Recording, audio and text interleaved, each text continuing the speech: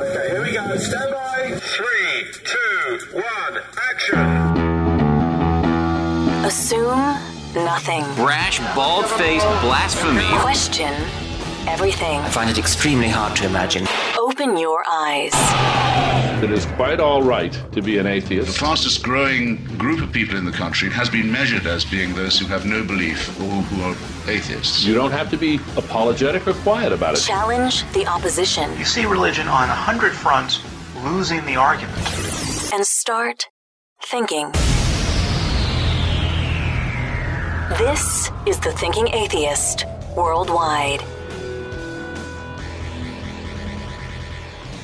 Yeah, I gripe a lot about the internet.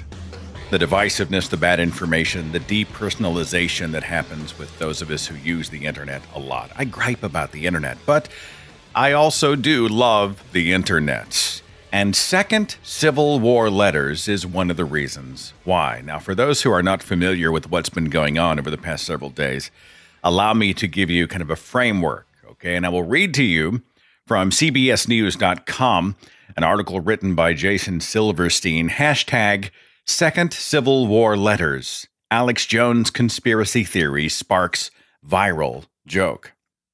The Second Civil War is off to a fun start. A baseless claim by InfoWars conspiracy theorist Alex Jones that Democrats will launch a civil war on July 4th has inspired a viral hashtag Second Civil War Letters social media movement of users mocking that idea. Second Civil War Letters became a top trending Twitter topic Wednesday as users wrote imaginary dispatches from what a civil war would look like in 2018. One user in New York City wrote, "Dearest, I am okay.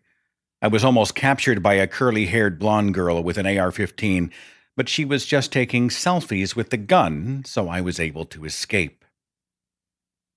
Colonel Morris Davis, a retired U.S. Air Force officer who served as chief prosecutor for Guantanamo Bay military commissions, chimed in, "Dear Alexa, we are pinned down and in urgent need of ammunition. Please send ASAP, but only if it qualifies for Amazon Prime's free shipping." The last paragraph of the article says that Jones has been claiming for years that elites or the establishment will push the country into an imminent civil war. He wrongly predicted that particular events, such as the 2016 militia standoff in an Oregon wildlife refuge, would start it. Well, of course, this being the Thinking Atheist radio podcast, but also acknowledging that I'd like to occasionally depart from the standard topics of atheism and religion, we're still rooting ourselves in facts versus fantasy, and Alex Jones' conspiracy theories definitely qualify as fantasy, and it was a great excuse to have some fun on the holiday weekend. Now, I think humor is often one of the best ways to deal with the insanity of humanity.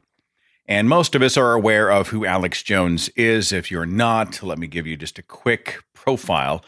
Alex Jones is kind of a nut bar, extreme right-wing conspiracy radio and television host or online TV host based in Austin, Texas.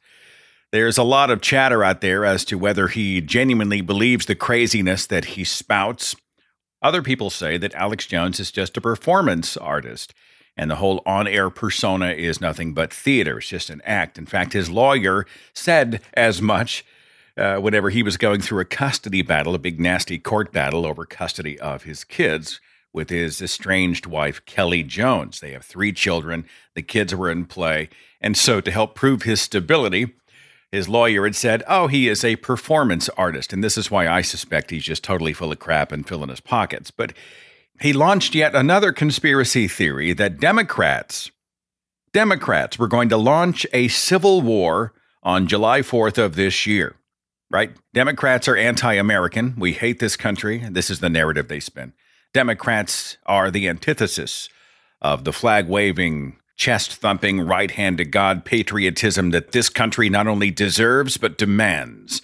Democrats, we are anti-America. And on July the 4th, the Democrats were going to launch a second civil war. Well, the internet grabbed this sucker and just ran with it. And the hashtag Second Civil War Letters is a riff on the letters that soldiers would often send home from the battlefield, not just during the Civil War, but probably during most conflicts throughout human history. Letters to mother and father, to spouse, to children, to friend, recapping the events of the previous days or hours, expressing in a very transparent way the raw feelings that come with knowing your finite life might end at any moment. The letters from battle. Well, this is the tone that hashtag Second Civil War Letters has taken on Twitter and Facebook, and it was something that I myself couldn't resist getting in on. I posted, "The blitzkrieg of Twitter typos has splintered troop morale. The battlefield reeks of urine and Putin. Trump Tower has refortified. We treat our wounded and wait for the orange hue of dawn." Well, if you follow the hashtag Second Civil War Letters on Twitter, you're going to see, I think there may be thousands of these, and I just sort of scrolled through and found some of the best ones, subjectively, arguably some of the best ones, and I thought I would just read them for you here, because sometimes you just have to laugh at this stuff. Joseph is apparently an educator. Joseph said, "Dear parents, the war rages on. General DeVos's forces have cut off our supply lines, bombed us with privatization propaganda, and attacked our professionalism. Still, we teachers continue to do more with nothing. Send pencils." Dictionary.com got in on it. It said, "Dear Mom and Dad, we've put out the word that there, with apostrophe, there, T-H-E-R-E, and there, T-H-E-I-R, all have different meanings. We hold out hope that our message will be heard. Yours truly, the dictionary." Grab 'em by the ballots posted, "Dear John, the red hats are coming, the red hats are coming." Just kidding, they got directions from the sign maker, and they posted a sign that has the painted words, "Liberty," no R, "Liberty," or "Tranny."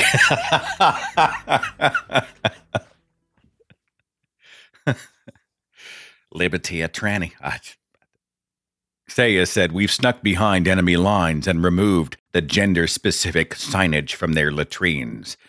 Now we wait for their bladders to explode." Sam posted, "Dear Ma and Pa, it's day 2 of the Second Civil War. My comrades and I have set up camp in a library. There is absolutely no chance they will find us here." Lisa posted, "Dear General Rodham, we've gained on the enemy by building a wall of your emails, which they can't get over." Heath posted, "My dearest Rose, there are but few places in this heathen field for a man to charge his iPad. Worse, I fear you must imagine the lunch I'm having as the Instagram is down. Fabulously, Heath X. Buford, 1st Hipster Battalion, the Fighting Kale Wraps." Dr. Doom said, "My dearest, at first we were scared of the enemy artillery, but when we realized their trajectory math was based on the Earth being flat, we relaxed. Their shelling has fallen woefully short for days, and yet they refuse to recalculate." JL posted a screenshot of a food ration coupon. It said, "Ration coupon, United States of America, Office of Price Administration. Ration coupon for 10 slices of avocado toast." Sarah posted, "Our troops heading toward enemy lines. May they go with God. War is hell." And she posted a photograph of people on those little pedal buses. Have you seen them? You put 5 people on each side. There's a table between them. And underneath the stools are pedals, and they actually pedal these things like cars. I guess it's a visual gag, but it's there if you want to see it. Groucho posted this. He said, "At dawn, we surrounded the podium. It was then that we captured the flag." And he posted a photograph of Sarah Huckabee Sanders and a pair of granny panties. Ruth said, "My dearest Fanny, we survived an ambush by Red Hats today by changing road signs from directions to Rand Paul's home to RuPaul's home. Many were confused and simply returned to their camp. Jerry posted, "Dear Queen Elizabeth, we may have made a mistake a few hundred years ago, just wondering if you might consider taking us back. Could we at least borrow William and Harry and their spouses? We don't seem to have a first family." Johann posted something in all seriousness. He just posted a photograph of something that had been spray painted on a wall. It said, "Resistance. Because if we fight, we might lose. But if we don't fight, we've already lost." Elenia said, "We've reached Fort Indianapolis, where the Holy Family has been captured. What manner of evil is this?" And she has that shot of the person's front yard where they put the nativity scene inside a cage to represent the detainment of families at the border. Rob said, "My dearest Polly, it's with a heavy heart that I must withdraw my fighting skills from the battlefield on the morrow. It appears I have spurs of bone, the likes of which no one has ever seen." Kendall said, "My love, as we approach the front, we see the artillery above the lake. I am struck by the intensity of the battle and concerned for the good people who line the shores to observe our victory, which is imminent." And the video she posted is that of the big fireworks display over Manhattan on the evening of July the 4th. Just a few more for the hell of it.